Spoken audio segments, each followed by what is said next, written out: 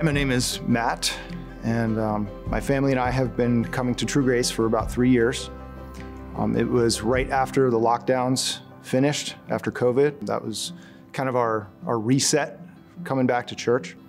We hadn't really had a lot of connections, a lot of friends at other churches that we had been to. Our typical Sunday church-going routine would be, we get up, we get ready, we go to church, and then we would not talk to anybody on the way out, and we would not make any connections, and we'd go home and have lunch and do it again next week.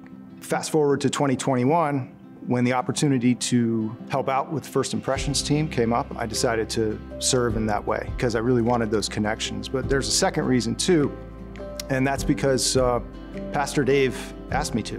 When a leader asks you to serve in some way, I think that they see something in you, and they see a need over here, and they're looking to have that need met.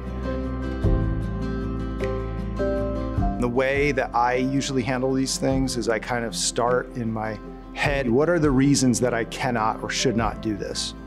And if the only reasons I can come up with are silly reasons, like I need 20 more minutes of sleep, or I'm gonna miss Sunday night baseball, then should probably stick with the yes, right? And it's not about being a people pleaser or a yes man, but it is about recognizing that there are a lot of active hands required to make this church. As a member of the First Impressions team, you just get to meet a lot of new folks, and new opportunities come up.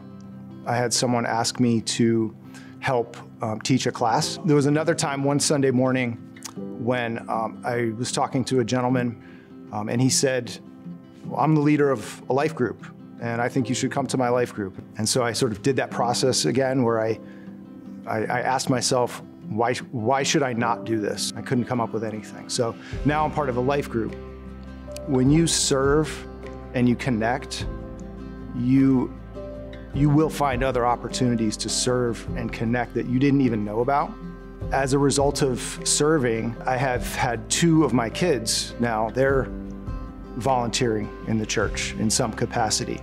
In 1 Peter 4:11, if anyone serves, he should do it with the strength that God provides. For folks who are sort of on the fence about whether they should volunteer in church and step out into that role, God gives us the strength to do things that we don't think that we have the capacity to do. And I've seen that play out numerous times in my life, and he'll do it for anyone who's willing to step forward in service.